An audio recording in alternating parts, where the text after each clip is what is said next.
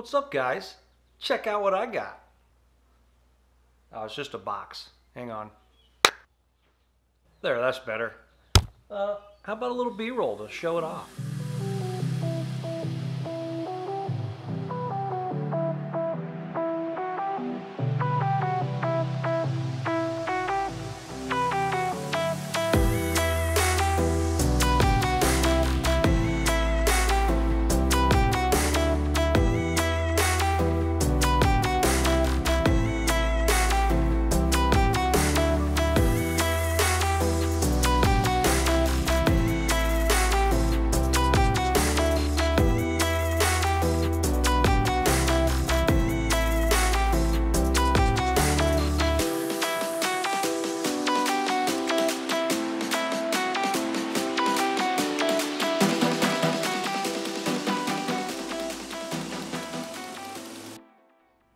Alright guys, if it's not obvious by now, today's video we're going to do an install and we're going to do a review on Tab Performance's Bam Stick slip-on mufflers. But we're not just going to do an install and review, we're also going to show the difference between their zombie baffles and their medium louvered baffles. I'm going to give you my opinion on what I think of both baffles, and we're also going to get Lady Devil's opinion as a passenger going down the road. My current mufflers, I went a little quieter than the previous ones I had, but they're almost too quiet. So I'm hoping the zombie baffles are loud enough to make me happy, but quiet enough to make Lady Devil happy. So let's throw them on the bike real quick. We'll throw up some idle footage, we'll do a couple rev bombs, and I'll give you my first impressions on the Tab Performance Bam Sticks.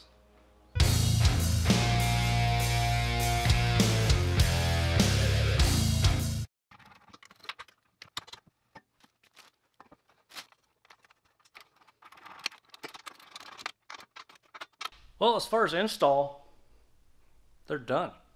So let's back this sucker out in the driveway and annoy the neighbors for a little bit. All right, we got it backed out into the driveway. So first up is going to be the zombie baffles. I'll do a startup, an idle. I'll do a 2,000 RPM rev-ish, and then I'll do a 6,000 RPM rev.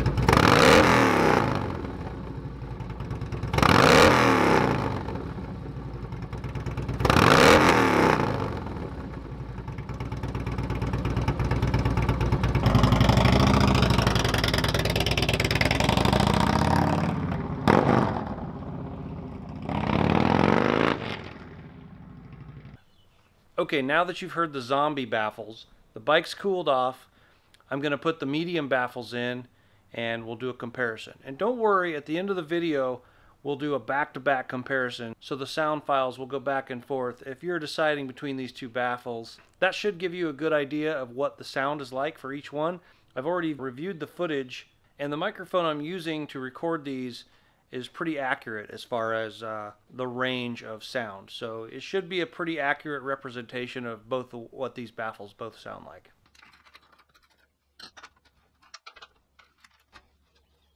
So it should be pretty easy to change these baffles. You've got two bolts that hold on the end cap, and then you have one bolt that holds in the baffle. As far as build quality on these guys, they are pretty solid. I made sure I installed it first. My initial impression was really good, but sometimes you don't know until you get it installed. So I installed it with the zombie baffles, took it back off, and I'm completely happy with the build quality. The welds are good, the finish is really good on it. It's got like this, I don't know if you can see that finish. It's got almost it's not a wrinkle, but it's, I'm sure they have a name for it that I am not sure what it is. So let's knock the baffle out and see what that's like.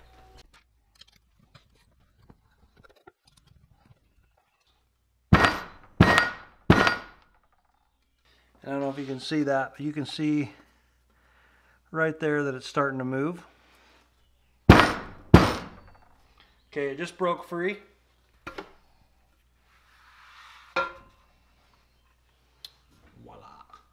All right, as you can see, the zombie baffle is a smooth bore inside.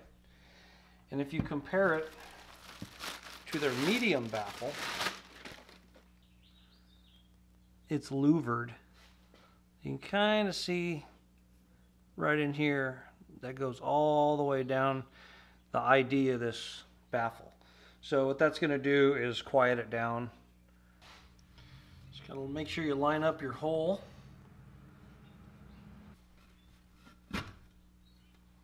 Spin it until the end kind of drops in. And actually, I didn't even need a mallet to change that out. Once you get it started, then you can take a dead blow and tap it in. But as you can see, I didn't even need a dead blow for it.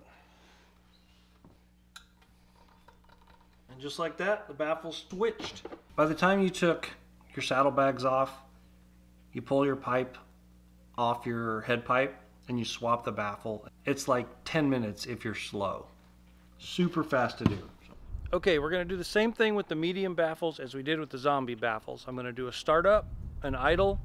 I'm going to rev it to 2,000, 2,500, and then I'll rev it to about 5,500. I don't want to go clear to red line. The lighting might be a little bit different because it is a different day. I wanted to give these a fair assessment, so I spent some time with the zombie baffles, and now I'm going to spend some time with the medium baffles, and at the end I'll give you my opinion. Lady Devil will give you her opinion, and hopefully it'll help you guys decide which ones to get. So here we go.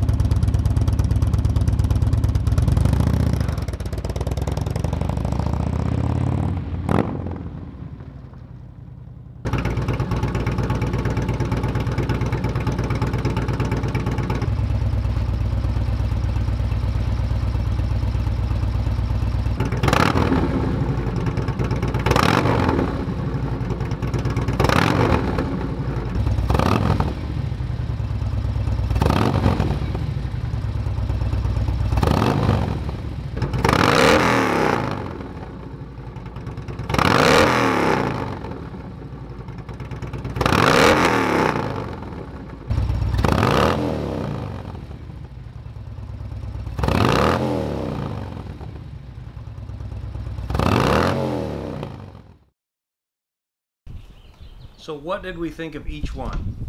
The zombie baffles, they were loud, but they weren't like blow your eardrum loud. And I was kind of surprised once we got on the highway that they weren't all that bad. I didn't have any like loud droning in my full face helmet, and you were good with your half, right? So, you know, going through town, they were loud going through the gears and stuff, but once we got on the highway, so they still retained a little bit of the low end, but typically you lose a little low end when you have loud pipes. So they still had a decent amount of low end with some volume to them. They wouldn't be that bad on a long trip if you're used to loud pipes. So what's it like from a passenger's perspective? I'm not gonna lie, when we were out here and you were revving it, I was super nervous because they were ridiculously loud. So I thought they were gonna be super loud when we were on our ride. But they didn't sound that bad. They sounded really good. I had my half helmet on, so so I liked them. They sounded really good. So on the flip side of that, the medium baffles, once we got those in and started doing the revs and stuff, I could instantly tell that they retained a lot of the low end. So there was a good amount of bass to them with a little less volume. They had a really good tone to them. They were still loud in town, loud-ish. What you expect out of a V-twin motorcycle engine, especially a Harley. Going through the gears in town, people will still know you're there. and they weren't quiet by any means, but to me they had almost the perfect sound of volume and low end rumble. Ultimately, that's the baffle we ended up picking to stay on the bike, because once we got on the highway, it was quite a bit quieter than the zombie baffle, and since we do mostly long riding on this bike, it just felt right for us to use the medium baffle, just for the volume aspect of it. Is that kind of what you thought too from the back seat? Definitely. They're loud, but they're not as loud as the zombies. They still sound great. I loved them. Yeah. We really liked both of them. Yeah, it was very hard to Yes. decide. But since, like I said, since we do long distance on this bike, the quieter ones seemed more fitting. About 10 years ago, we probably would have gone with the zombies, but Yeah, for sure. we're older now. So if you guys are looking for some good, well-built slip-on mufflers for your motorcycle, check out the Tab Performance brand. It's tabperformance.com. Are they in Nebraska? Yeah, they're out of Lincoln, Nebraska, and customer service seems really good. You can't really go wrong with Nebraska people. We're all really nice. We're pretty awesome. All right, guys, that's going to do it for this video. Hopefully you got some use out of it. We'll see you next time.